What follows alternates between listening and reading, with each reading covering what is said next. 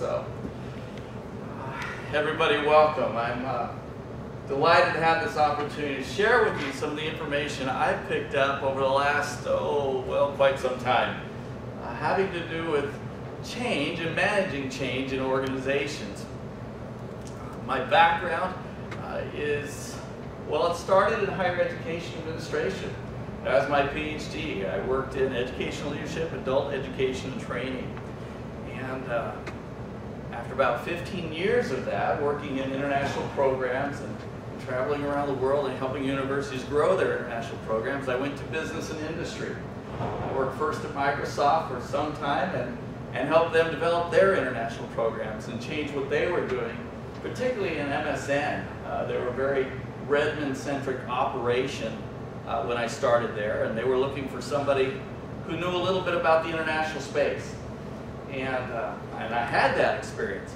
And the second language was Mandarin Chinese, and they wanted to do some work in China, so there I was. And I was very honest with them. I didn't know a server from a blender when I got started with them, but they said, you do have what it takes, and that's a willingness to learn, and obviously you can learn, so they teach me the technology. And I learned what I needed to be successful in that operation. But there was a lot of change going on back then, and it really got me thinking about how that was managed, or how it wasn't managed. But they weren't the only organization that was having challenges with that. Some of my latest seminars for private organizations is in the same topic area. So when I was asked to consider a topic for this presentation, this conference today, well, change and change management was the one that came to mind. But before I get too far into the material that I had in mind to present, I'd just kind of like to get the impression of what's your experience with change in organizations. Have you been through some changes in organizations ever? Or it's always been the same everywhere you've been? No, it's changes all the time. Mark says it's changed all the time. How so? Well, if your organization is to be bought out, which is my company was, and then I changed. I was with Washington Mutual, and you know what happened to Washington Mutual. We did it ourselves, so change took care of it. Right. Sheila Mayer of the Federal Deposit Insurance Corporation swooped in and took us and gave us to J.P. Morgan Chase for a song. Right. Change is there all the time. It's with us all the time. I used to work for GE. They said, when I was there, this is a long time ago, they said only 5% of the products that GE was producing when they got started is what they produce now. So everything has changed totally. That is true. And you're not the only one. I'm guessing there's others in the room who have been through change in organizations, right? I worked for a company for 5 years. I had 11 bosses during the 5 years. Wow. I stayed in the same position. You didn't change, but everything around you did. And with each new manager, I suspect there were new challenges. Absolutely. Yeah. My very first experience in change with organizations was even before I got started in full-time employment, even before I had earned my bachelor's degree. My first degree was in secondary education. I was learning to be a science teacher, middle school, high school. And during my student teaching experience, there was a wise, sage gentleman who had obviously been through a lot in his years of teaching. And I said, you know, with all the different changes in education, the different fads that come through, the different practices, how do you survive this? And I'll never forget his response. He says, well, look at me now. Here's the current situation. Imagine the wave of whatever coming my way. I duck down, and I watch it go past, and then I sit up again. And it's worked for me. I said, all right. But sometimes we don't get that often. Sometimes we kind of need to deal with it, right? I'll make another comment. Sure. You know, I grew up as a young kid working on a farm. Now I go back to the fields in Utah where I worked on farms with full homes. Right. And the fathers are making food. That is correct. And that is a common phrase, right? That the only constant in life is what? It's change. Exactly. So I am curious of the experiences you had in change in organizations. I've already kind of got a sense of what have you thought about those experiences? Have they been good? Have they been Not so good? Have there been successes or? Some have been good, some have not. Some good, some not. That's a fair answer. My experience is that to me, have not been good. Just, Mainly, even though I'm for change, but it's just the process that myself, my colleagues, and people at my level of employment in the organization experience okay. through the change process. So I'm going to repeat it just so everyone hears that the experience Daniel has had is he's all for change. He understands the need to constantly improve. We're always looking to get better and better, right? But the way it's happened has been less than stellar. Is that about it? All right. Does that sum up pretty much everyone else's experience?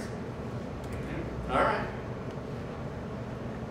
I wanted to get just a sense of that as we move forward, because I didn't think I was the only one who thought that. In preparing for this presentation and some other writing I've been doing, I wanted to look at the literature that was out there in the area of change management.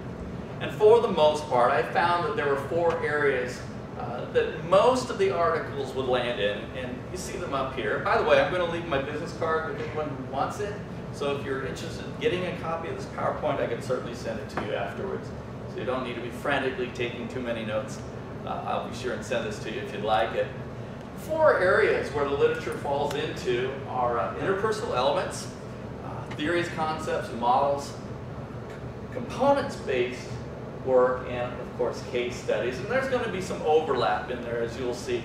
Before I get into the model I have in mind for change management, how to make something actually stay changed in an organization, I'd like to just quickly go through some examples of articles in each one of these categories. Because it's all over the place, but even with it being all over the place, it kind of comes down to these 4 things, which I think is key in understanding what might really make a difference for change and helping change stay in place with organizations. Now, in the area of interpersonal elements, basically this is talking about communication, about how information is disseminated. That might be touching a little bit on what you were talking about, Daniel, when it comes to how communication is made or not made, right? The most ironic thing I've ever experienced, I was working with a school that had night classes, and those night classes went from like 5 to 10 p.m. You're like, holy crap, who's trying to teach at 10 p.m.? Well, these guys weren't having a great time of it, and so they needed to change to a model that was maybe a little bit in class every week with more online time. They call it a hybrid type teaching in the industry, right? And I was working in a degree program that was organizational development. And I was working with some of the professors there in organizational development and change management. These were guys who taught regularly on the topic of change management. And they were going through a change in the organization. And the biggest irony I will ever remember is when the organization was talking about making these changes, they were basically not following one single step of what appropriate change management might be. They were just dictating, here's how it's going to happen, here's what's going to happen. The professors themselves weren't asking questions, so there was no two-way dialogue.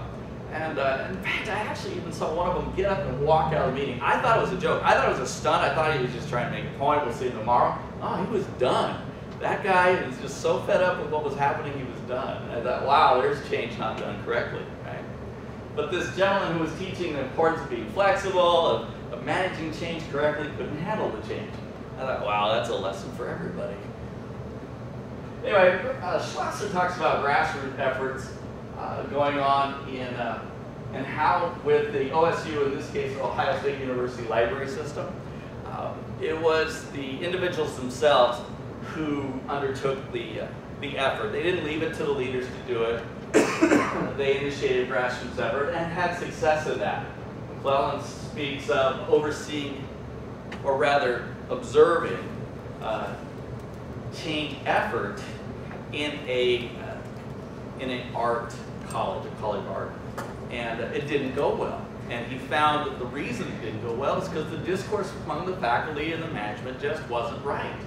I mean, that's the simplification of the situation. McClellan used a lot of big words to explain it, but the bottom line is communication wasn't good, so the change effort simply did not stick. Now, not surprisingly, Levasseur, not a research-based article at all. He just says, if you involve people, things are likely to go better. Well, duh. But that's what he said. He got published for it, so I thought that was pretty cool. But that's the interpersonal piece. You know, handling communication, handling issues, dissemination of information, things like that.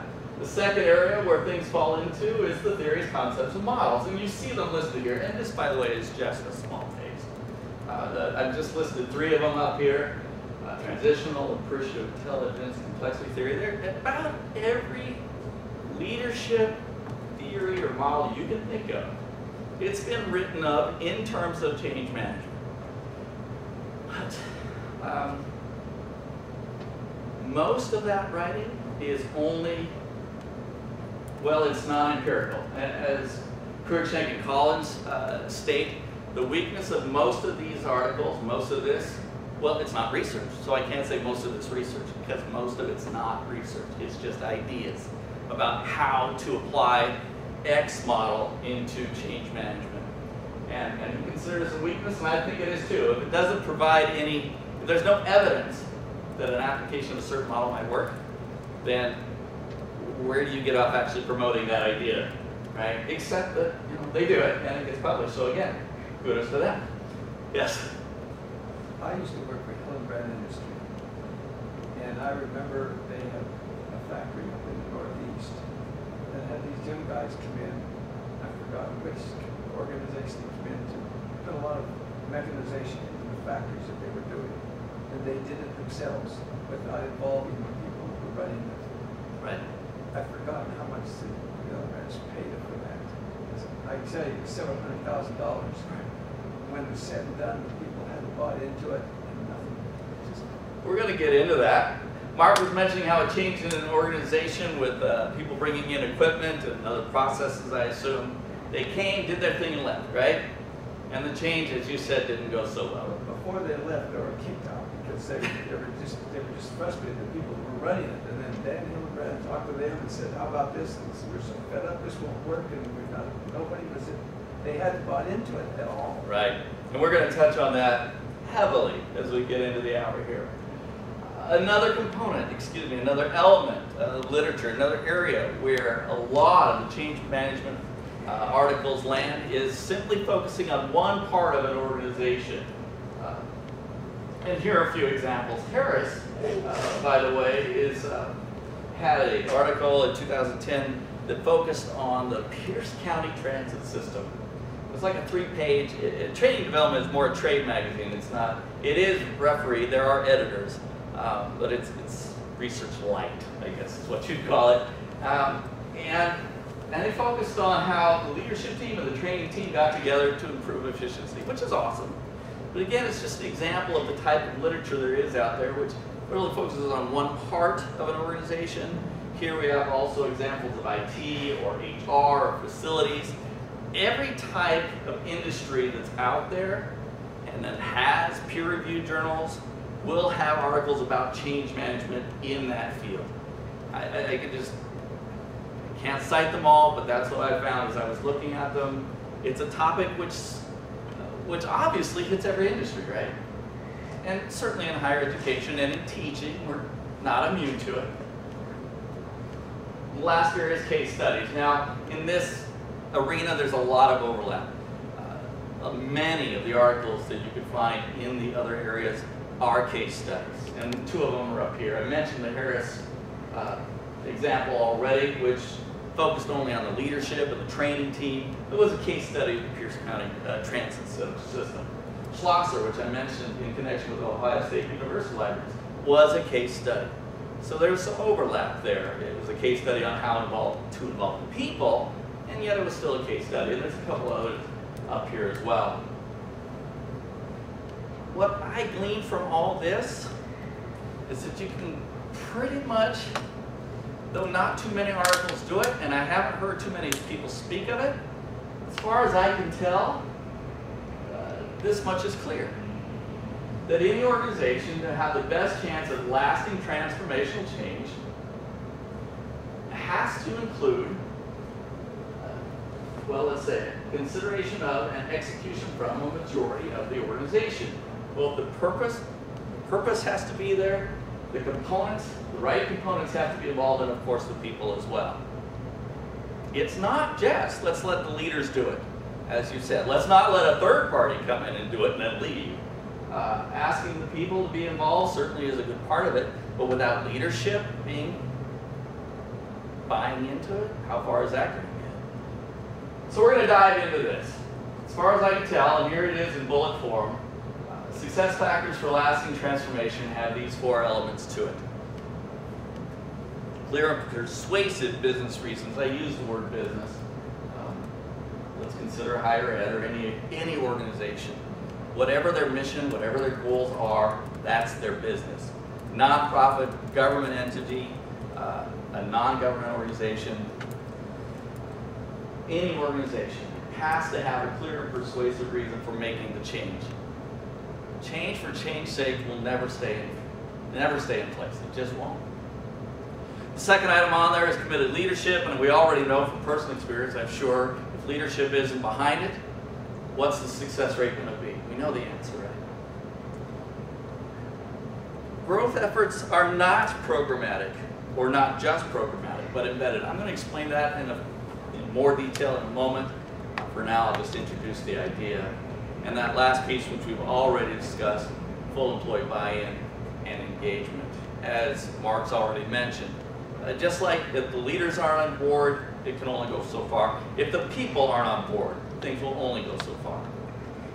This is what experience tells us, and the literature bears this out. So we put this in list form. Basically, you take this as a checklist for anything you see happening in any organization and say, is it there or not? If it's not there, what can we do to get it there? Because these are the 4 elements that are going to matter.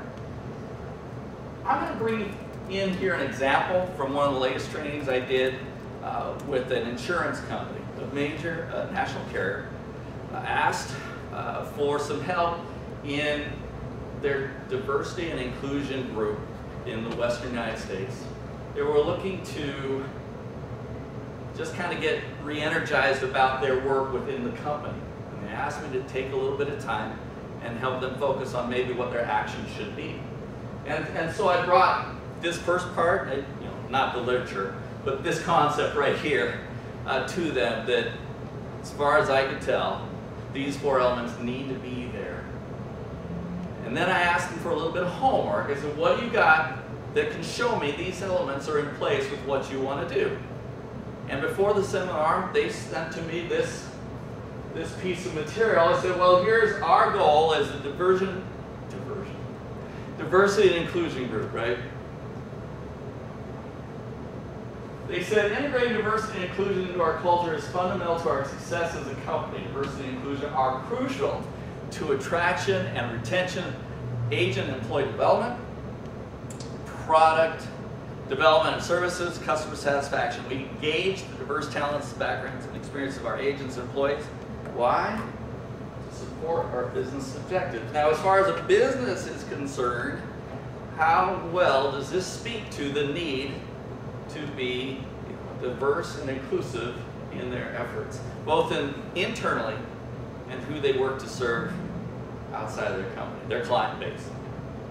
I'd say that's a pretty strong motive, right, to help a business go forward. So the idea of tying the purpose to the change effort, in this case, I'd say check, right? It's there. If we don't do a good job of understanding our clients and including them in any way we can, we're sunk. Makes sense to me. The second item on the list is committed leadership. So I'll ask the question.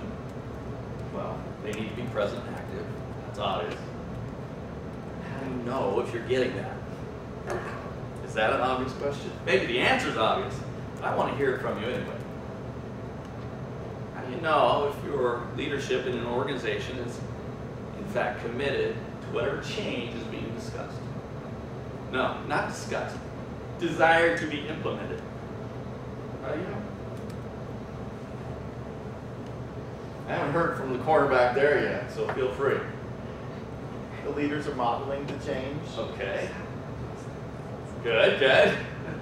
What else? I would say the information about the changes coming from the leaders themselves, like the people who make the ultimate decision makers. Okay. It's not the folks who report, not the folks who report to those individuals who normally would pass on that information like a broken telephone theory. It's like you hear it from the decision makers at the end of the day consistently. Okay. Thank you. Daniel's words were the message is coming from the leaders. It's not coming from 2 or 3 layers down. It's coming from the top. That's certainly an indicator as well. Consistently. Consistently, right. Consistent. Not one message to Not kick one it message, off, yes. but constantly involved. I say up to 3 times in 3 different ways. 3 times. Communicated change effectively, you communicate it at least 3 times in 3 different ways. At least. At least 3 times, 3 different ways. Well, I say they gotta organize for it too. They gotta be part of the organization that works. That's right. Part of it.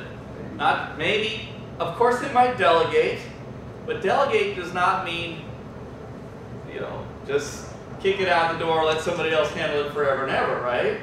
You stay in touch with the people you delegate to, always. All right, so that's how it's done. And you're right, I didn't feel the need to get into that personally. That's the way it is.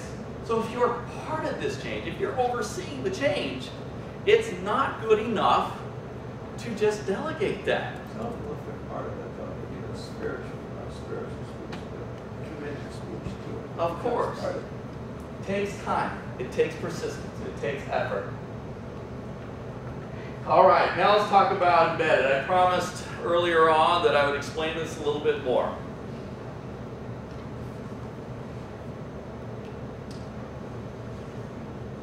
Let me think. Let's see. I jumped ahead a little bit. All right. Again, we're going to speak a little bit as diversity and inclusion as an example to one organization's efforts. Church and Rotolo are actually, they work for Pepsi-Cola. All right. They are training and development leaders for the Pepsi company. And they've done a good amount of writing, and in the area of change management, they're some of the better known people.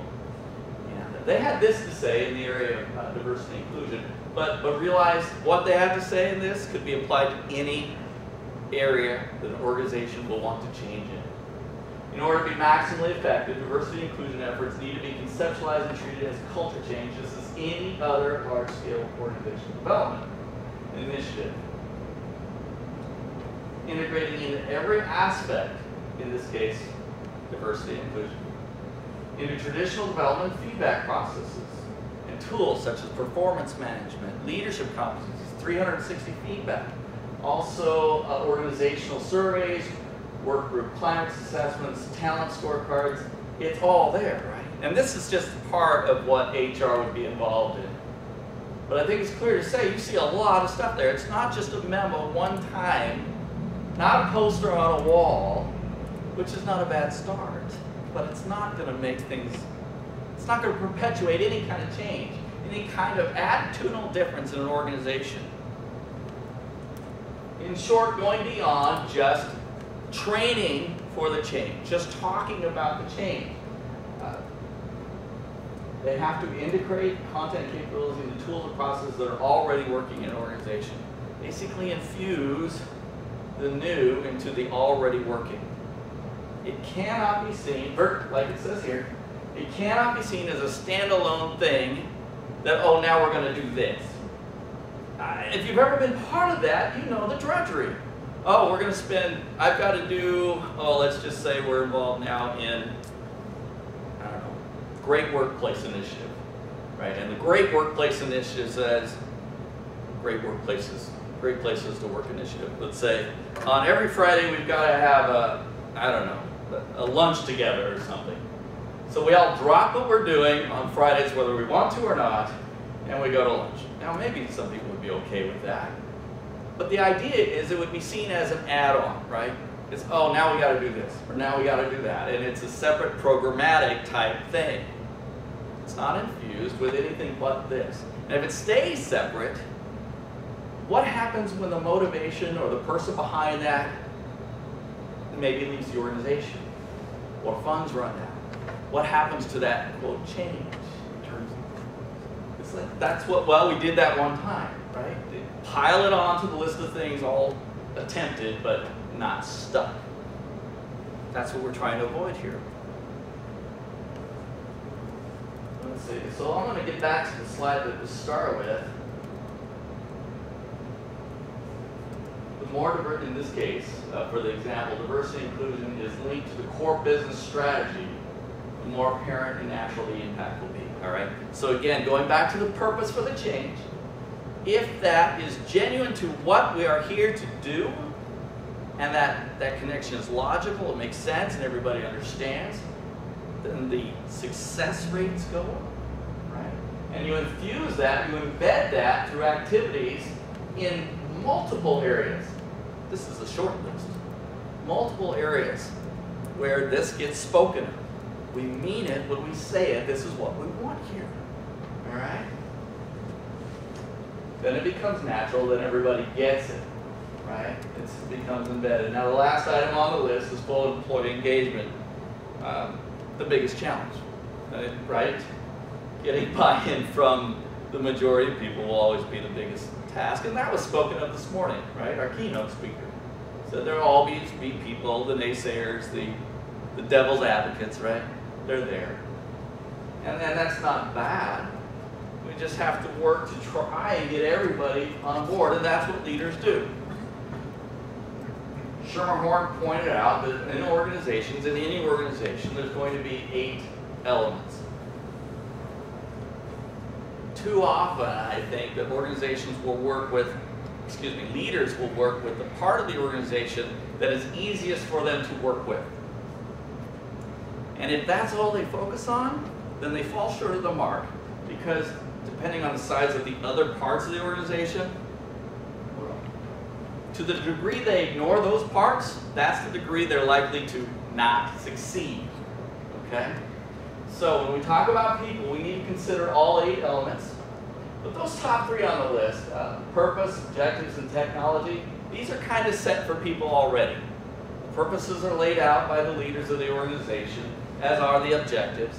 And the IT, the technology of an organization, is kind of already happening. The question there is just how do we leverage the technology to advance our change effort? What do we want to make stick, right? And how can we leverage our technology to make that happen? The lower 5 on the list, lower meaning just compared to those up on the top of the picture, not ranking them. But the others on the list, and they're written in black on the far side of the room there. Strategy, structure, culture, tasks, and people. These are the 5 elements that are not prescribed, they're not already in place, but they can be worked with when it comes to change. There are tasks that can be done, there are ways they can be involved, and these are the 5 I would submit should be focused on when it comes to looking at change. So I've written them out here in list form. Again, they're on the board. And remember, you can get the PowerPoint if you want to just send me a note after the session. What to do in each of these areas is spelled out right there. Change is really a big deal, isn't it? Well, it's the only constant. All right. Now let's talk about involving people. There are 6 actions, at least 6, that can involve people in all of these different areas, in all of these different ways. Well, I wrote the 6 on the board over there as well. The parts of the organizations and the way that people are worked with. Obviously, we do need to educate and communicate. That was spoken of earlier. Unfortunately, that's where a lot of the change efforts stop. It's very one way. It can't be that way. There has to be participation, involvement, facilitation, and support. And this is not, by the way, just with team members. This is where the leaders need to be part of it as well. This is what makes the difference between a change effort that has a chance and a change effort that doesn't. All right? If they just assign it out and stay in their offices and don't do much more than just get the reports, the likelihood of any change staying in place is, well, it's diminished. What was the number of years that our keynote speaker said? Minimum 5 years. 5 to 7 years in any organization of any size. I was like, I was in the back going, amen, all right? Because 3 years is just enough time for a new CEO to exercise their stock options and leave, all right? They make changes that will up the stock value, if we're talking business and industry, and they'll exercise their stock options and leave. Have they made any real lasting change? No, they haven't. Have they done perhaps more damage than good to the organization? Quite possibly, right? They've left it ready to be bought out by somebody else is what they've done. All right, now in education, we have opportunities to make change as well, but these strategies need to be involved at all levels in order to see that happen. So there's the list of 4 items that I consider are tenets for lasting change. What I call transformational change. Now, this conference is about leadership and education, right? Teaching leadership, right? So the strategy, as promised in the description, is you would get a strategy for teaching leadership. And what I would do is what I've just done. I would give this information and this kind of concept as just a platform of information. And with that in mind, after plenty of conversation around what this is, it would be time to implement that. And in my way of thinking, case studies are a great way to do that. As an example, how am I doing for time? 8 minutes. All right.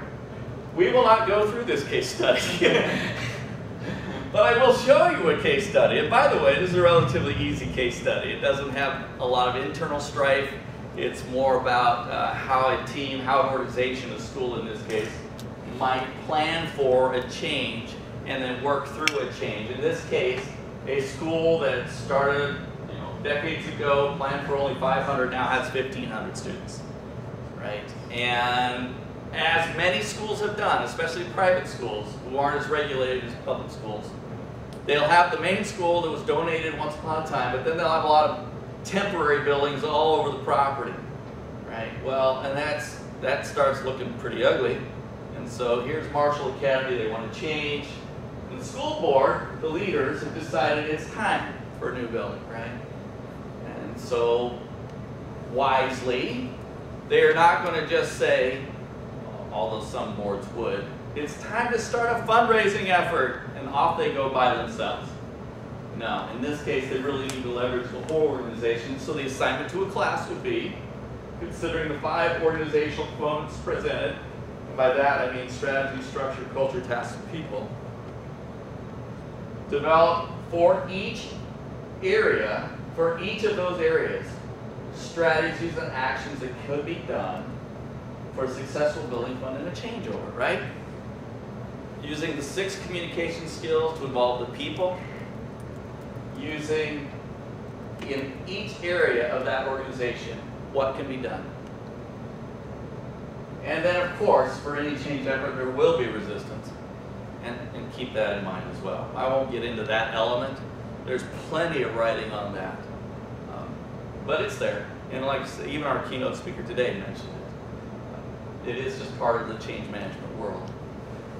And she was exactly right. When you get voices among the team members who are ready to take up that banner for you, you know you're winning the game. So there's how I would teach this. This is how I have taught this. Helping people understand what really makes a difference between change that is just an effort and change that actually sticks. It's through case studies. Now the application. So for the practitioner, I've showed you how I would teach it through case study. The application for the person who's actually in change management, the consultants, basically follow the same model. Keeping that checklist in mind, in the 5 areas of the organization you can work with, and the 6 different strategies for communication and working with the people, at all levels. That's how it's done. I basically consider it building a house, right? Where the leaders are the foremen, the organization components, these 5 elements, are the building blocks, and the people are the mortar that are going to hold everything together. Because again, without the people on board, it's not going to stick. It doesn't even have a chance really of starting if you don't have the people on board.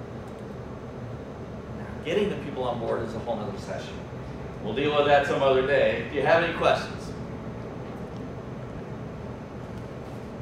No, I like this. This is kind of the, you've been in consulting, this is the consultant's conundrum for change, isn't it? Yeah. It's very well done, thank you. Well, thank you. I have a comment for you for getting the people on board. Yes. I noticed that you have like full team buy-in, and I've always, when I've taught change leadership, I teach that there are 3 categories of people when you're implementing a change. You have those that will adopt change very easily, very quickly, and get behind you because you see kind of the same vision that you see. You have those that are ambivalent or more doubtful, and you have those that are no how, no way, there's no way I'm going along with this. Right. Take the ambivalent and the doubtfuls and use them because they're a tremendously valuable resource. Why are you ambivalent? Why are you doubtful? And what you'll find is they may have some really good ideas about how your change isn't quite right, and you can adjust it and change it and fix it to make it even stronger than it is. By doing that, you win over the ambivalence and doubtfuls, and then you have a critical mass of people who are with you. Then you got a really strong cohort. That's exactly And right. then you sort of kind of have to still deal with the no-hows and no ways. But that's a relatively smaller bunch, right? Usually smaller. Even our keynote speaker mentioned that. Go ahead and face the fear. Go to the people that you expect to be the naysayers and say, all right, here's what I'm thinking. Hit me, right? That was great counsel. Again, I was back there going, amen, sister. All right. Anything else? Thank you.